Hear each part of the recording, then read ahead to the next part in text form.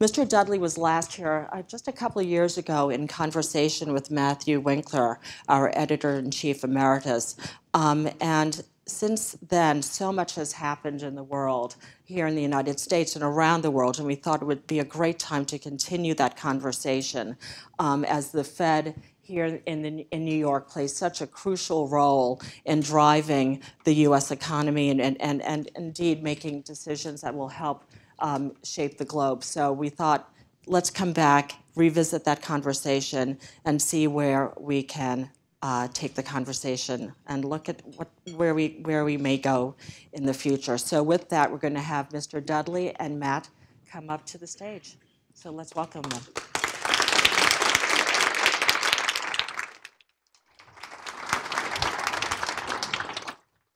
Thank you, Karen. Thank you, Karen, and President Dudley. This being Bloomberg, we couldn't possibly have a conversation without some data compiled by Bloomberg. So first, we need to remind everybody that impeccable timing, you become president of the Fed after probably the worst quarter in American history from an economic perspective. The stock market was on its way to losing 50%. GDP was plummeting. All the major financial institutions were in some sort of chaos and being propped up. You couldn't have picked a better time to step into a crisis. So congratulations for that. But we thought it was appropriate.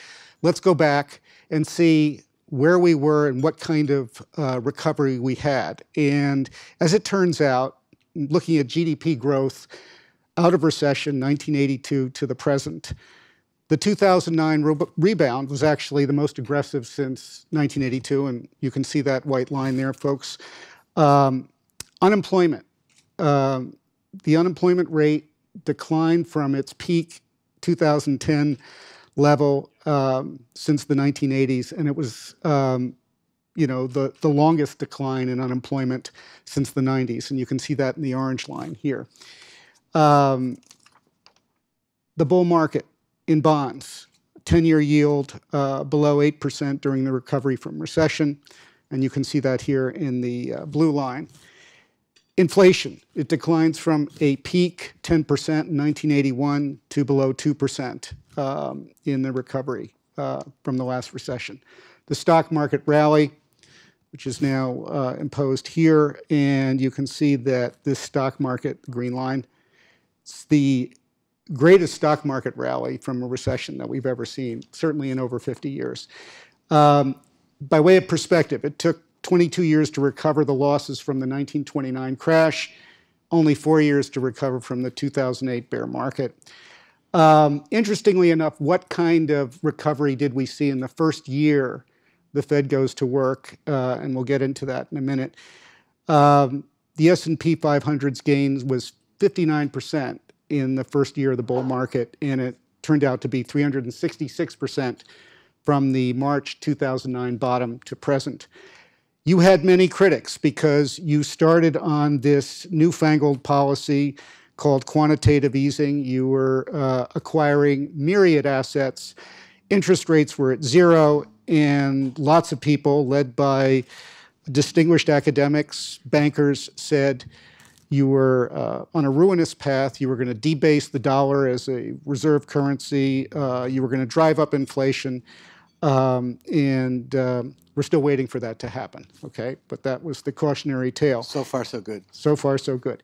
One of the things we did at Bloomberg at the time to try to keep track of all the things you were doing, and we still have this function, WDCI, which is all the write-downs, and there are 2 trillion of them that were challenging the Fed, and this table right here shows all of us what that entailed, and it was quite extensive. One of the criticisms was you were hurting savers. And so just for perspective, even if you were in, say, the PIMCO bond fund at the time, the biggest one, you still beat inflation, even as interest rates were at zero. And if you look right here on this path, you can see not just the Treasury market, Bloomberg Barclays Treasury Market Index, but you can also see the PIMCO fund, and you can see inflation as well. The Yellen-led Fed actually came the closest to meeting the designated inflation target of 2%, more so than any other Fed. U.S. banks outperformed their global peers since 2009. The stock rally, incidentally, followed a credit market rebound, and that's what this data here shows us. And you can see the credit recovered faster than stocks. That's the yellow line here against the white line. And then you can also see the U.S. bank accelerating confidence. Something that was a characteristic of the market that you inherited was something called value at risk, VAR, and it collapsed under the whole series of regulations that the Fed would impose in its capacity. New York Fed would compose as its the main regulator, and VAR just diminished to practically insignificance from highs of 90%, say, for JP Morgan at the time and other banks. Return to profit of American banks with the stress test, which also, incidentally, was not considered a welcome when it was introduced in 2009 by your predecessor, actually, who conceived it, Timothy Geithner. But the result was that bank profitability followed. Corporate America, if we look at debt ratios, they're probably the lowest ever. So if we were measuring just the health of American companies by debt ratios, it's the lowest maybe in any period. And at the same time, volatility under the Fed collapsed. We had record M&A. Finally, we are at the present. And the Fed has introduced something that is very significant, as you well know. And it was because banks got into trouble with something called LIBOR. And as an alternative to LIBOR, and by the way, just so everybody understands what that trouble was, if you look back here at the white line and then the orange line for everybody's benefit, the US dollar 3-month LIBOR is the white line, and it's the rate major banks say how much they could borrow from each other for loans. And the OIS overnight index swap rate is the orange line. And look at the gap between them, you know, at the height of the financial crisis. And that was part of the problem, is that the Fed was already saying, here's where money should be, and the market was not behaving as it should. So you introduced this secured overnight financing rate as an alternative. And I think a lot of people in this room and around the world would like to know right now just how committed is the Fed to seeing this secured overnight financing rate adopted, and will it replace LIBOR, which has $200 trillion notional outstanding, and especially in the context of Andrew Bailey, who's the chief executive, Prudential Regulation Authority. He insisted that there's no compulsion to publish LIBOR beyond 2021. So welcome to Bloomberg. Thank you very much for being here. And would you please answer the question? Okay, sure. We're absolutely committed to the secured overnight funding rate for a variety of reasons. One, we need a rate that's what's called IOSCO compliant. In other words, it's based on actual transactions. The secured overnight funding rate represents the Treasury repo market, which is a really deep and liquid market, and so that we know that the rate actually reflects transactions in the marketplace. Unlike LIBOR, where a lot of the transactions are very few transactions, especially in the longer tenors, like 3-month LIBOR, which is actually used for basis for many financial contracts. So there's two problems with LIBOR. Number one, not always rooted in transactions, depends on expert judgment. And as we saw during the LIBOR scandal, that expert judgment creates incentives to manipulate, to cheat, to try to distort the submitted rate. We think the secured overnight funding rate, since it's based on transactions, much less risk of that. And the second thing is what you noted. LIBOR is going away. Banks are basically being compelled to continue to submit LIBOR by the Bank of England, but that's not something that they want to do because they recognize that there's flaws with LIBOR as a reference rate. And so probably at the end of 2021, LIBOR will go away, and we need a rate that all these, hundreds of trillions of dollars of contracts can migrate to. And so SOFR is the rate that the ARC, which is a private sector committee thinking about what reference rate can we actually migrate these contracts to, has selected. So I think what we're in the middle of the process. So we now have a very viable reference rate, SOFR. We now have futures on SOFR that just opened up very recently. I think eventually we'll get a term curve for SOFR. And then, then the heavy lifting will occur, which is actually to move the existing set of contracts that we have today that reference LIBOR onto SOFR. But I think that our job at the Federal Reserve is to do two things. One, produce a IOSCO compliance reference rate, which we're doing. And two, to make sure that this transition happens in a timely way. Because if LIBOR were just to stop, it would be a disaster, because most of these contracts actually don't have anything as a fallback rate. They basically say if the LIBOR doesn't exist, call your bank for your rate. Well, that's not very feasible. So this is something that's going to be, very much on the agenda of Chairman Powell at the board, Randy Quarles at the board, and my successor, John Williams, at the New York Fed. So there still is this anxiety, you're probably aware of it, that capital requirements could be increased. And if capital requirements were increased, so it is perceived, that could torpedo the participation in this SOFR. So what assurances would you give the market? I mean, I think that, well, we know that the Treasury is still going to have to issue a lot of Treasury securities over the next, 10 years.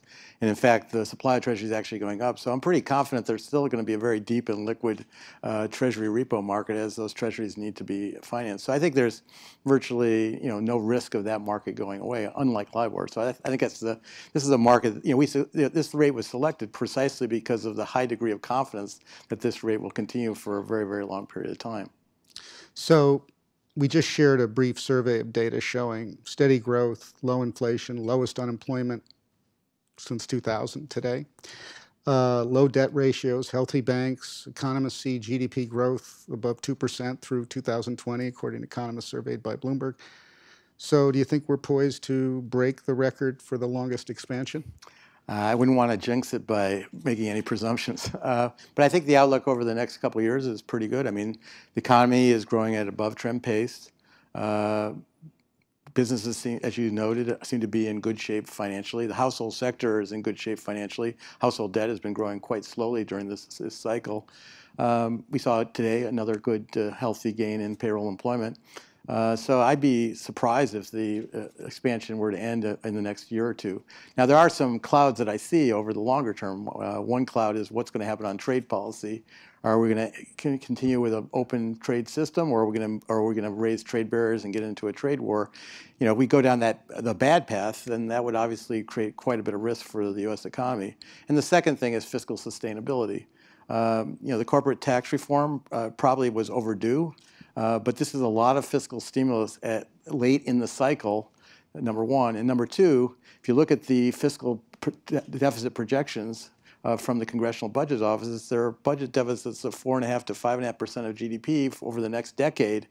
That means the debt to GDP ratio in the U.S., which is already high, is going to keep climbing. So I think there are some real fiscal sustainability issues that may ultimately become quite relevant to the U.S. economic outlook down the road. Since you mentioned it, the stimulus, otherwise known as a very big tax cut. Well, there's two pieces. There's the tax cut, and then there's the increase in the spending caps. So are you seeing any signs yet of major investment by companies? Well, I think investment spending has been doing reasonably well. I mean, it's been growing 6% plus each of the last 2 quarters. Are we seeing signs of an acceleration from that pace? Not yet, but I wasn't expecting to be seeing that quite yet. It takes time for businesses to decide to increase investment. They have to actually have projects to invest in. So I think the jury's out. I mean, I think most people are pretty confident that the tax legislation will encourage investment, because it basically reduces the statutory corporate tax rate. So corporations will have higher profits because of a lower corporate tax rate, at least for the short term. And it also reduces the user cost of capital significantly, because it has 100% expensing for new investments. So it'd be shocking if that didn't lead to stronger investment. I think the key question is how much. His investment spending is a couple percent stronger. That probably doesn't have huge implications for, the growth rate of the economy, its potential growth rate over time. But if you get something more powerful than that, then that has implications for how fast the economy can grow over the longer term. The sponsors of the tax cut equated it with rocket fuel for companies investing. Is that? Well, we'll see. I mean, my own view is if you look at historically, investment spending has really not been that sensitive to the cost of capital. So I think there's definitely going to be a positive effect on investment spending, but I guess I would expect that it'll probably be more modest than really large.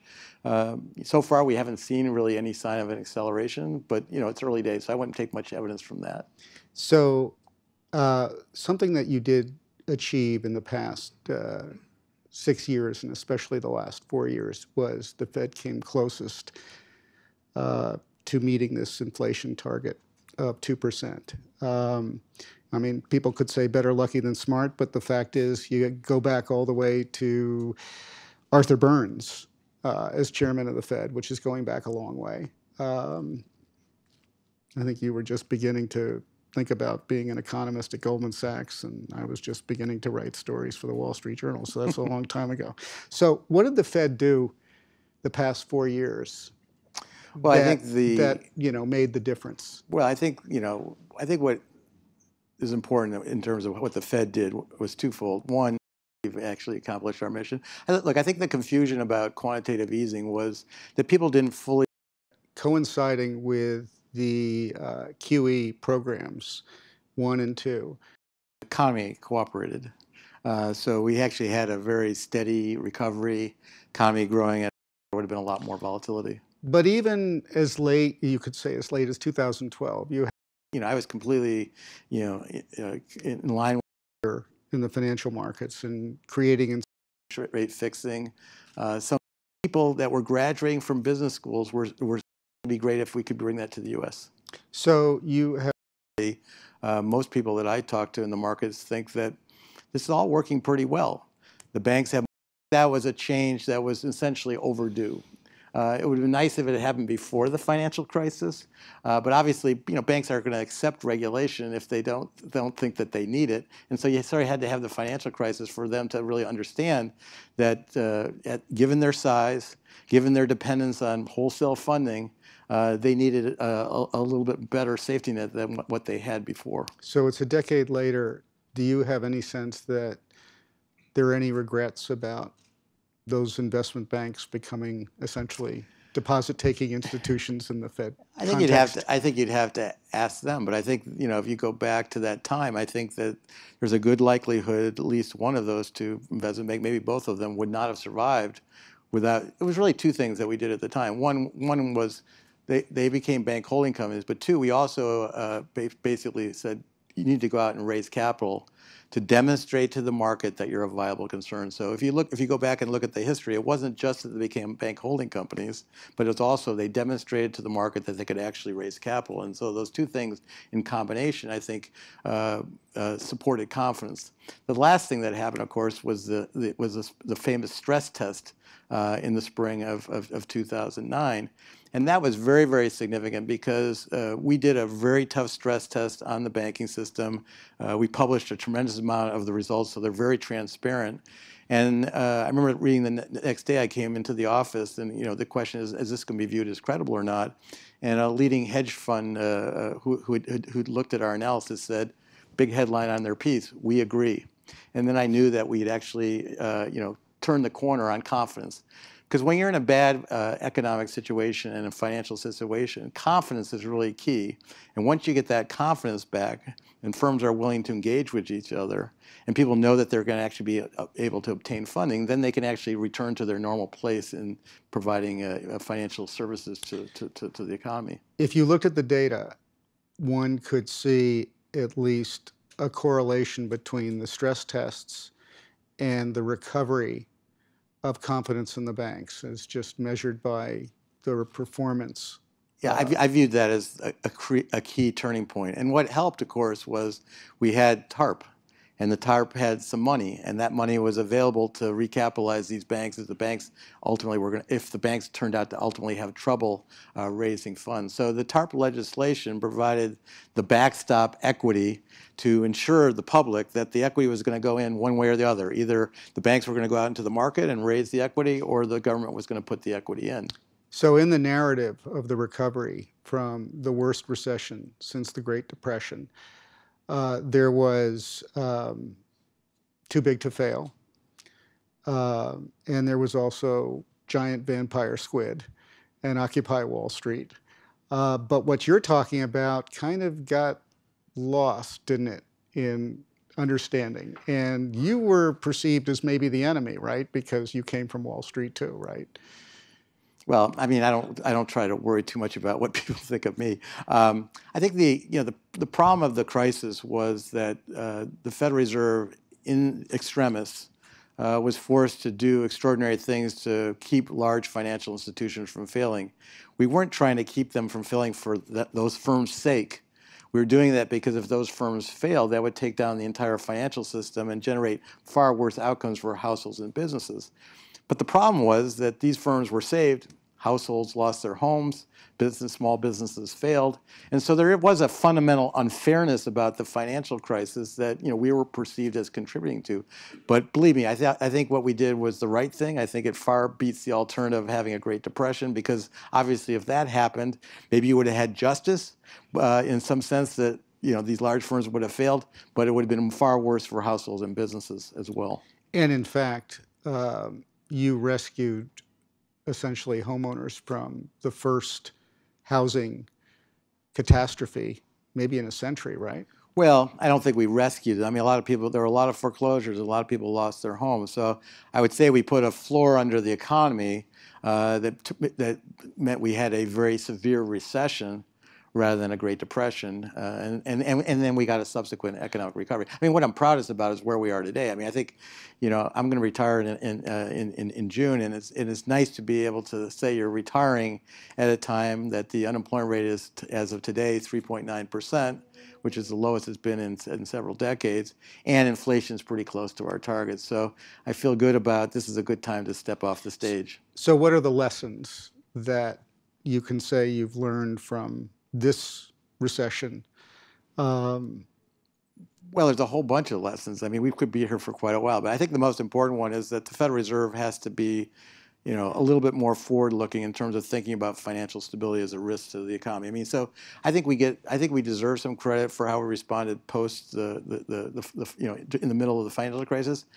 But we had some culpability for the financial crisis actually occurring. And I think at the time there was this sort of notion that you can't identify bubbles in real time, you can only clean up after the fact.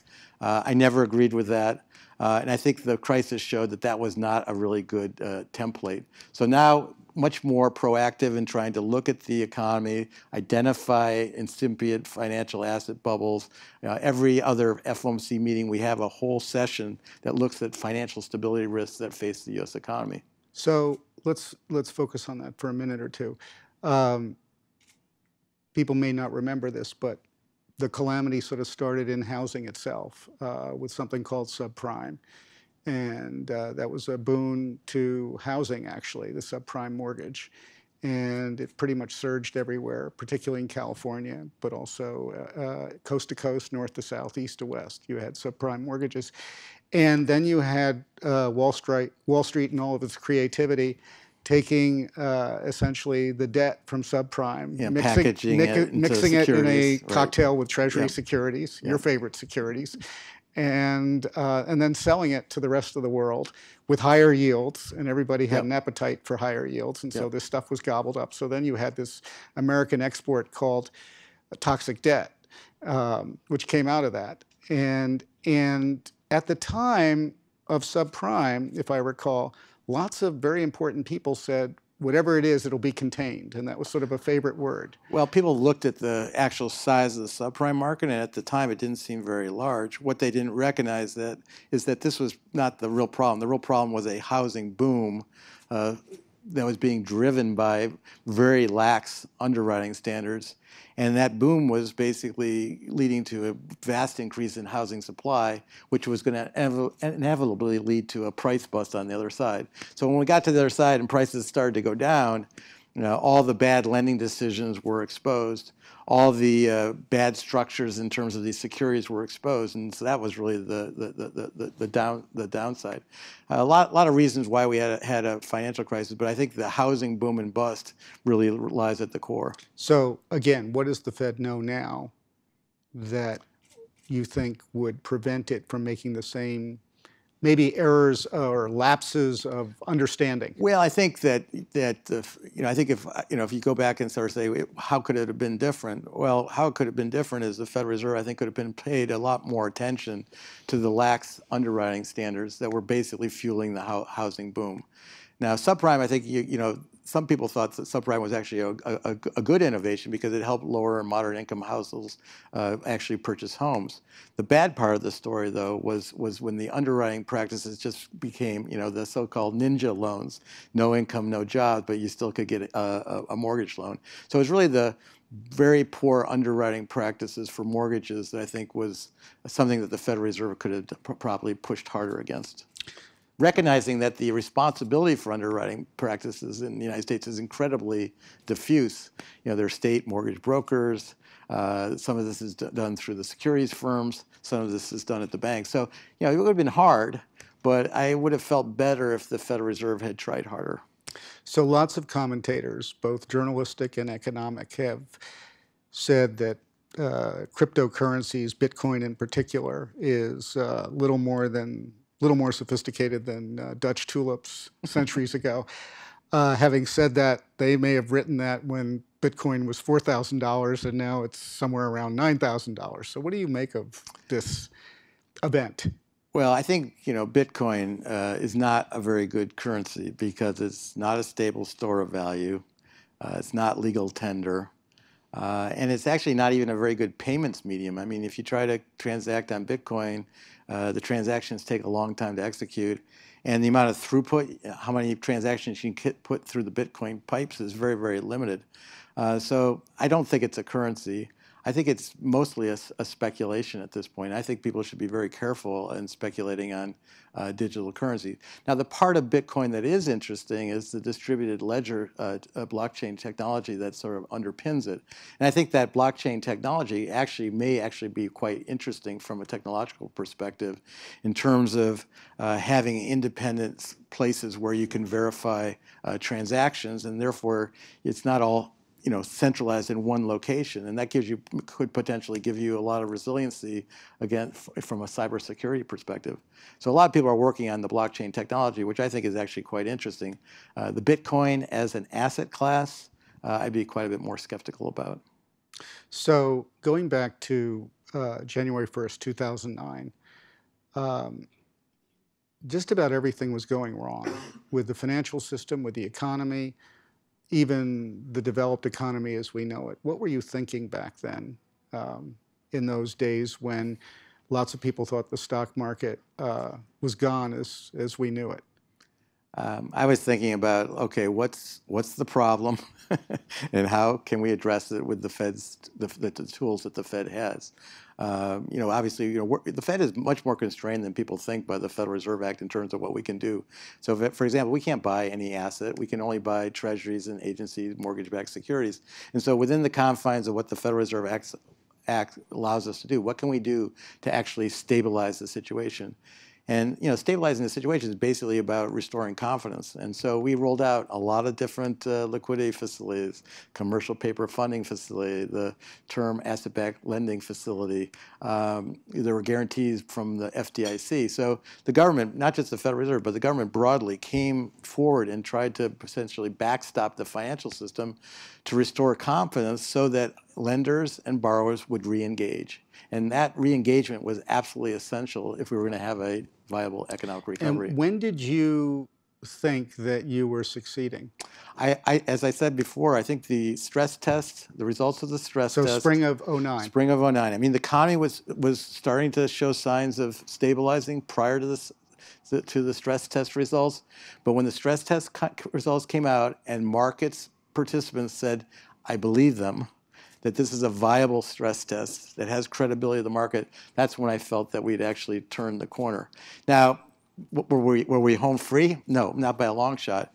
The second thing that actually helped was it turned out that the TARP capital that was injected in the major U.S. banks was essentially a little bit, they didn't like the TARP capital because it came with lots of restrictions.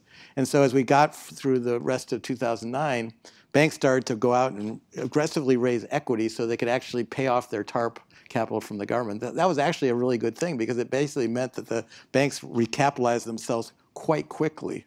And so I think one of the reasons why you saw in your slides that you showed earlier why the U.S. banks came back pretty quickly is that they recapitalized themselves much faster than any other banking system in the world. So how would you characterize the U.S. banking industry today, precisely in that context? I think global peers. I think it's healthy. I think it has a much bigger capital cushion, much bigger liquidity cushion, but the banks are making profits. The return on equity is sufficient that the major U.S. banks trade at book value well above 1. So that's telling you that they're earning their cost of capital. So I think I think the banking system is healthier than it's been in a long time. Do you hear from some banks that the capital requirements are still too onerous and that's impairing our profitability? You hear a little bit of that. I think what you hear more about is that there's so many different capital requirements. There's a leverage ratio. There's the Basel capital requirements. There's the stress test that the Fed does every year. So I think that what Vice Chair Quarles is looking at, which I support, is how can we make this regime more efficient? So I felt that I had a part to play, and it was rewarding to me to be able to contribute. So there are a lot of people younger than us in this room. I'm sure there are.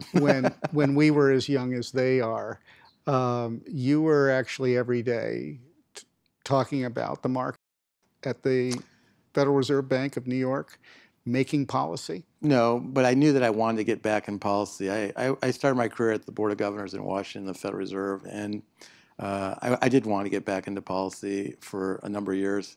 My first sort of close call was when Bob Rubin went to Washington in 1993 as the head of the National Economic Council, but it just took a long while. And Tim Geithner, I retired from Goldman at the end of 2005, and Tim Geithner asked me in 2006, will you be willing to come on board and be head of the markets group? It was 6 months of calm, followed by several years of chaos. But I was really glad that I had the opportunity to do that. And of course, when Tim got kicked upstairs to become the Treasury Secretary, I was fortunate to become the president of the Federal Reserve Bank of New York. So those last 5 years of the 90s were also tumultuous in the sense that you had great GDP growth. Yeah, we had the technology boom. You had the dot-com boom, which actually became something of a bust because you had all these companies that had no earnings. They had cash earnings, they called them at the time. But the difference was the damage to the U.S. economy was far less because there wasn't a lot of leverage. There wasn't a lot of dependence on wholesale funding markets. There wasn't a big loss of confidence in the ability of the financial system to function. So, the dot-com boom and bust was a big boom and bust, but the effects on the financial system and how the economy performed were pretty mild. So, did you have any inkling, I guess, by the time you were at the Fed, working for Tim, I guess, of what was unfolding? Well, no, not based on your experience. Well, I mean, when I was at Goldman, me and a colleague, Ed McKelvey, wrote a piece called "The Dark Side of the Brave New Business Cycle," and the thesis of this piece was we're going to have long-lived economic expansions for a whole variety of reasons. Inventories being less important, more open trade, and all these things were going to mean that the economic expansions were going to tend to last longer and be less volatile. The dark side was that people were going to become then complacent because they're going to get used to these very, sort of benign economic expansions. And as a consequence, this was our thesis, that when you actually did have a bad draw in terms of the economy, there's going to be a lot more financial consequence. Now, I had no idea it was going to play out like it did in the great financial crisis, but there were the seeds of the idea there. And I think I I did have a sense that the whole housing boom could unwind in a very bad way. We had done a lot of work at Goldman Sachs in the run-up to the housing boom, and we were focused very much on how people were using their housing equity as a piggy bank to finance consumer spending. And we felt that that was probably not a very sustainable thing. And the thing that really tipped my view of things was, I can't remember exactly when I discovered this, but there was a website called condoflip.com. And condoflip.com was about how you could get in the queue to buy a Miami Beach condo. Not to buy the condo, just to get in line to buy the condo. And there was a whole mania about just actually trading places in line on condoflip.com. And when I saw that, I was pretty confident that this was going to end badly. So I think on that note, there are probably some questions from our guests to hear today. And so maybe we can take a few if that's possible. Yeah, I see a hand right here. Catherine Mann, I'm the chief economist at Citi. So there's a period of complacency now, perhaps, slowly coming to an end as the Federal Reserve proceeds on its normalization path. How much volatility in financial markets do you think your colleagues are going to be willing to accept along that path before they change that path? I'm wondering, are you going to tie yourself to the mast? Look, I don't think the Federal Reserve cares about financial markets per se. We care about two goals: maximum sustainable employment in the context of price stability. Now, do financial markets and how financial markets perform affect the real economy and therefore affect our abilities to attain those goals? Yes. So the financial markets are not completely irrelevant. But our goal isn't a given level of the stock market or a given level of volatility in financial markets. I'm actually happy that volatility in financial markets picked up a little bit. I thought that the very low period of volatility we've had over the last few years was potentially dangerous because people were starting to get confident that the markets had very little risk. And so the fact that we've actually had a little bit of an upturn in volatility this year, and that's sort of shaken the tree branches a bit and shaken out some of the sort of weak products like the inverse VIX exchange traded products, I think that's actually a good thing. Obviously, if the stock market were going to go down a lot and interest rates were going to go up a lot, that would change the economic outlook. And if it changed the economic outlook, it would have implications for the path of monetary policy.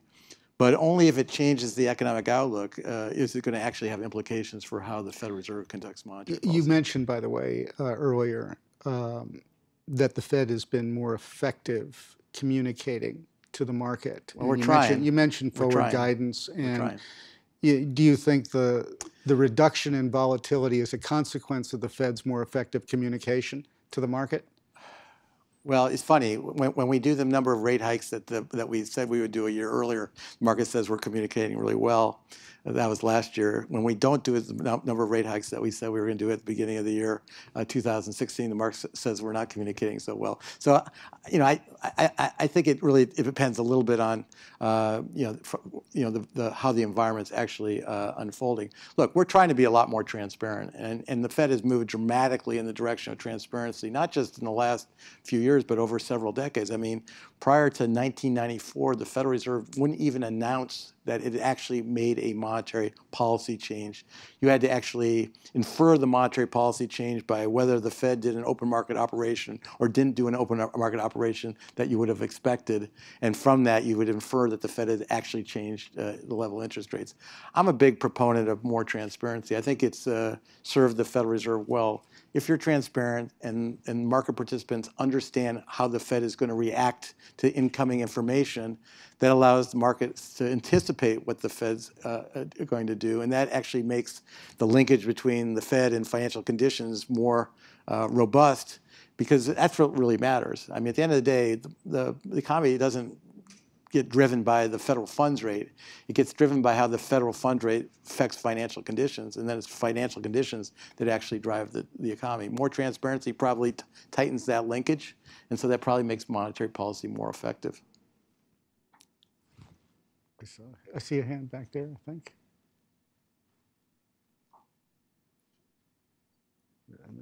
So on the volatility question, since it comes up again and again and again, one of the things that the Fed has done since you got started is much more talking about everything the Fed is doing. Is that what you're focused on? Well, I mean, I think there's a question about whether the Fed is sort of too predictable. And if the Fed is too predictable, does that lead to complacency in financial markets? There was a criticism of the Fed over the 2004-2006 period when the Fed literally raised interest rates every meeting, quarter point, year after year. That basically caused some of the complacency that led to the financial crisis. So there is some people that argue that the Fed should be more unpredictable. I don't really agree with that because at the end of the day, we want the markets to be able to think along with the Fed and deliberately sort of creating noise in the system so that markets are more volatile. That doesn't seem to me to be a very efficient regime. If the markets understand what the Fed is going to do, then the markets can actually anticipate the Fed's action before the Fed actually acts. So it can actually tighten financial conditions or ease financial conditions even before the Fed acts. So I'm not a big fan of the idea of the Fed sort of deliberately obscuring what it's going to do or what its goals are. I think it works much better if we're transparent. So, here's a question right here. This table. Yeah. And if you could just remind us who you are. Yes, Thank you. It's Henson Orser from Nomura Securities. You mentioned transparency and a better correlation between Fed funds and financial conditions. The Fed's gone now 6 times, and yet financial conditions haven't tightened that much, certainly not as much as they did when they mentioned taper tantrum, and financial conditions tightened a lot. We've started to reduce the balance sheet, and yet there still is no term premium in the markets. In fact, it may be negative. Does that surprise you at all? Do you think there's another shoe to drop? Well, I mean, I think term premium are low for a number of reasons. One is quantitative easing, not just in the U.S. but around the world. So we're not the only central bank that has expanded our balance sheet. And the Bank of Japan and ECB are continuing to expand their balance sheet. So that's number one. Number two, term premium may also be low for a different reason because people are less worried about the inflation risk to the upside. So in the old regime, when we had an inflation problem, you had to be compensated for that inflation risk from holding longer duration assets. But if you now view that the inflation risk is lower because the Federal Reserve has done a better job stabilizing inflation, there's less risk of buying longer dated securities. So I think some of it's the quantitative easing around the world. Some of it is probably a little bit more confidence that inflation is going to stay sustainably low in the future. Yes, sir.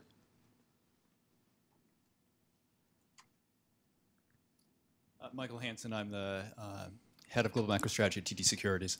So when the FOMC gave the most recent statement, there was this second mention of symmetric that the market got kind of very interested in and took sort of a dovish interpretation. And so I'm curious, obviously you were in the room making the decision and nothing that goes in the statement isn't obviously deliberated quite substantially.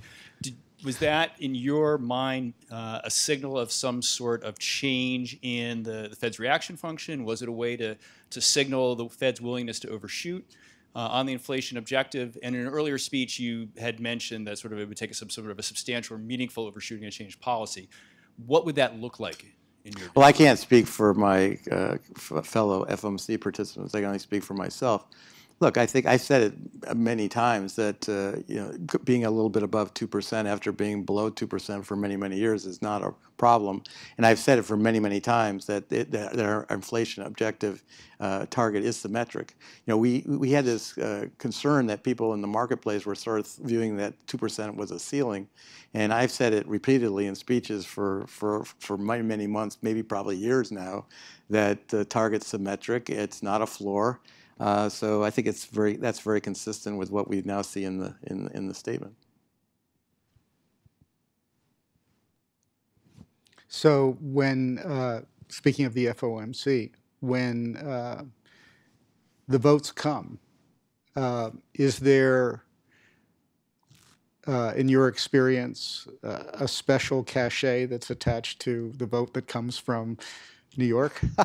I would not be the right person to judge that. Look, I think the New York Fed is unique in the sense that most central banks, the policy-making apparatus and the execution of policy apparatus is in the same location. At the Federal Reserve, it's split. So the FOMC sets policy, but the Federal Reserve Bank of New York actually executes on that policy. That's one reason why, at the Bank for International Settlements, the New York Fed plays a special role. I'm actually headed this evening to the Basel, Switzerland, for I think my 51st visit, and we're there. I think the New York Fed is there because we actually are part of the operational part of the monetary policy setting process. Also, I think the New York Fed, we sit in New York City, which is a major financial center.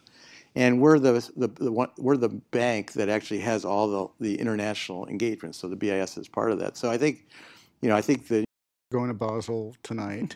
What are you going to do after June?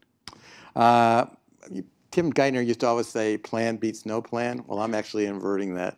No plan beats plan. So, at least for a while. So thank you very much for coming here today. And here's hoping all's well with you in the months ahead. Thank you, so Matt. much. Appreciate it. Thank you.